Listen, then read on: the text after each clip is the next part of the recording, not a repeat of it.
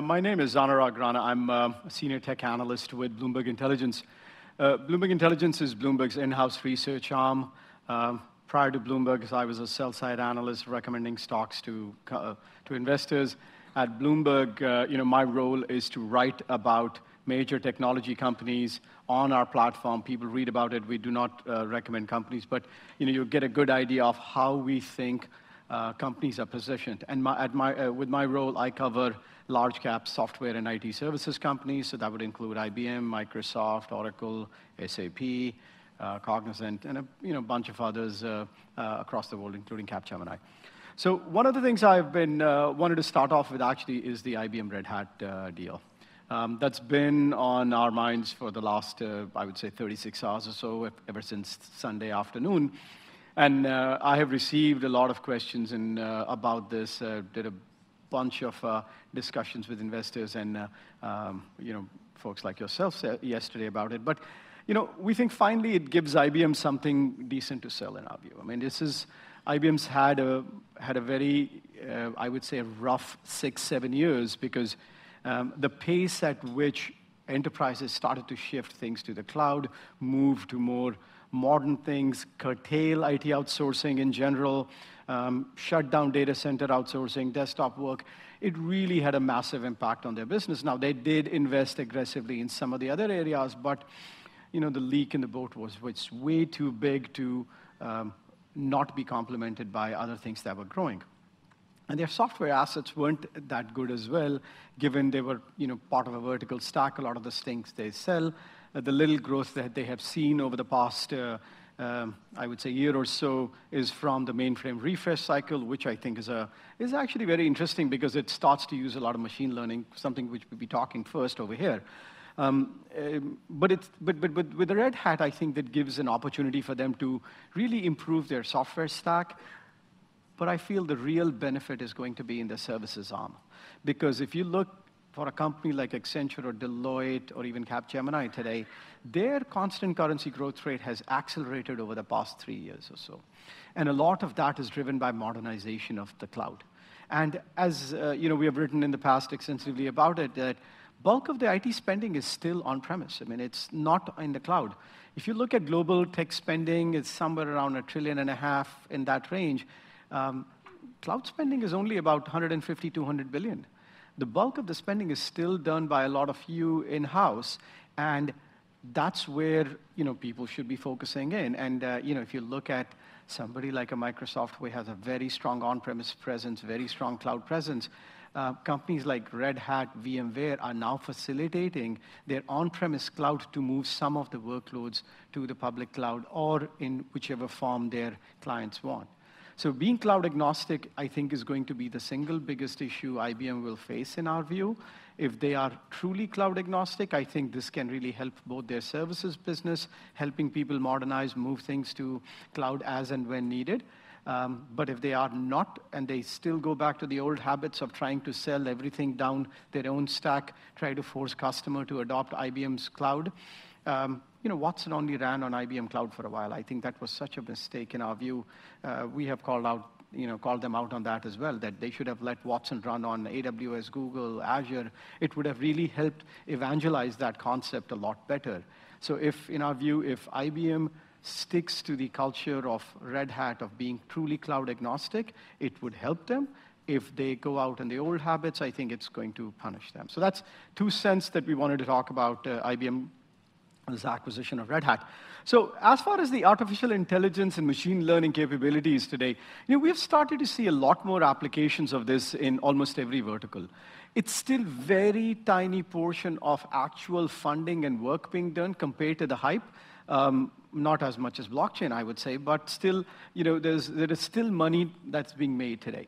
The number one application that we think we're going to start to see the extensive use of machine learning is going to be in the securities business, in the security software business.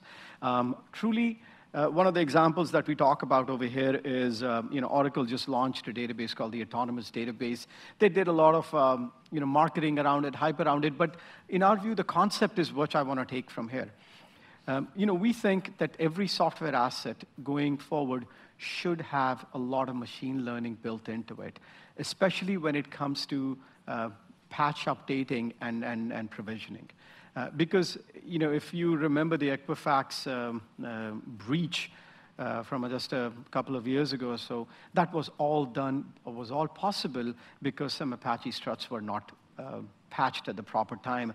And even if you read security reports either from Cisco or Verizon or some of the other companies, patching still has your new security patch comes out, it takes 6 to 9 months at an average for that to be installed onto your software assets. And I mean, think about it. You don't even, in your consumer phone, I'm assuming people are updating their iOS or Android pretty frequently, but you don't see that on the enterprise. And that really is one of the single biggest reasons why people can get into your network. So something like that of self-patching as soon as the patch comes out across all your software asset using machine learning, I think is one of the single most important factors that would help prevent cyber attacks.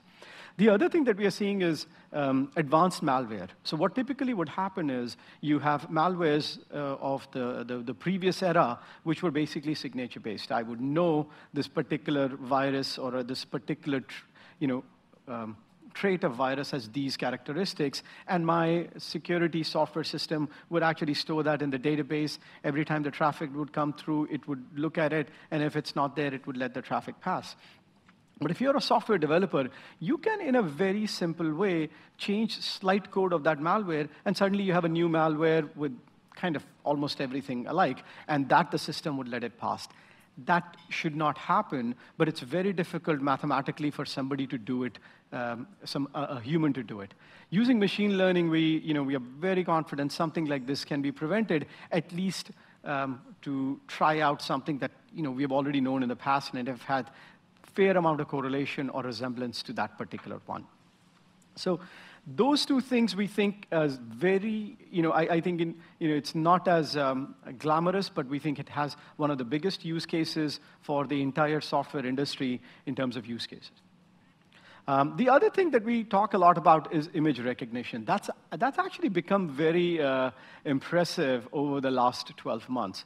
Google and Watson both have done a lot of work on it. Google certainly, and that is one of the very important steps for us towards autonomous driving.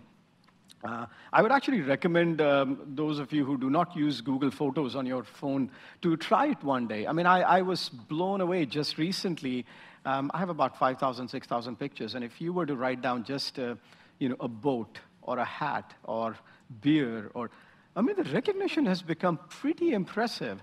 I was at a panel 3-4 years ago, and I was sitting next to somebody at Google, and I was asking her, they said, listen, I have a very big problem. I have 2 kids and thousands of pictures. How do I tag them properly? Because I like to be pretty organized, and it's not possible. She says, you don't have to. You just write it in the search box. I said, what are you talking? And today, if I can write down, Halloween of my daughter at age 3, it would actually pick up that picture, and it's getting pretty good. So let's look at the commercial aspect of it. IBM's doing a lot of work on it, and so is Google. But MRIs, healthcare industry will see this massive benefit from that, and IBM's already starting to use that, is if I go get an MRI done, and you typically would have hundreds and thousands of pictures taken for that particular MRI, and then a technician would have to go sift through a lot of them to find any abnormality. Through AI or machine learning, you can actually run those set of pictures to millions of other pictures that are in a database, and you could compare and detect any abnormality, which then a physician would go and see. So a physician now would see only a handful of 10 or 20 pictures rather than going through, let's say a set of hundreds of them, and the error rate actually improves quite a bit on that. Same thing with natural language processing. This is where Watson really started back in those Jeopardy days, and you can see where we are today. This is something we got from Google. We are very, very close to how humans, accuracy of humans. So now, again, there's a lot of application of it, both in the medical industry. So you're going through, Sloan Kettering right here uses a lot of the Watson-related. So if you give your symptoms of all the different, disease that you have, or the supposedly what kind of cancer could it be, Then that system goes through millions of records of textbooks, old patient records, and any other material it could find, and comes back with the confidence interval that, okay, with a 95% confidence, I could say this is what you have. And that level of treatment is actually going to help early and more accurate detection of cancer, which is becoming, which has, I think, 20-25%, there's an error rate over there in the previous time. So that is going to truly change the way we do things on the healthcare side. On the oil and gas side, you could go through millions of old manuals if some part breaks down, and it would start giving you results. So that's a lot of the use case of natural language processing. I cover a very interesting company out of Canada called Shopify. If you haven't looked at it, please take a peek at it. It also just became the de facto software provider for cannabis sales in Canada. These guys provide software to startups. If you want to, open a store tomorrow, you can go online, and within a few hours, you can have your own online store. And they run a lot of interesting businesses. So if you are a small business and you want some cash advanced because you have orders and then you got to go build something, you can use, and for Shopify, they're using only machine learning to start giving these loans. There's not one human involved in it. I mean, they have loans up to $300, $400 million, somewhere in that range at this point, to their customers or the users of their software, and they don't have one credit officer sitting there. And that's all using machine learning. So think about it, how much data that they're ingesting, seeing the orders, seeing what kind of credibility this person has based on order history, and making those decisions on the fly. Voice assistants. Now, this is where we think things are becoming very interesting, especially in the customer care industry.